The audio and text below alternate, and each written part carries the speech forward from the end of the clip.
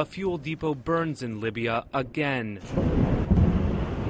It's the second time the fuel depot near the international airport south of Tripoli has been hit in just 1 week as rival militias battle for control. This comes as Libya's newly elected House of Representatives holds its first session, holed up in a heavily guarded provincial hotel. Armed factions are turning the two biggest cities, Tripoli and Benghazi, into battlefields. Last week, firefighters battled for days to control the same fuel tank after it was hit by a rocket. Western governments have evacuated most of their diplomats after 2 weeks of fighting.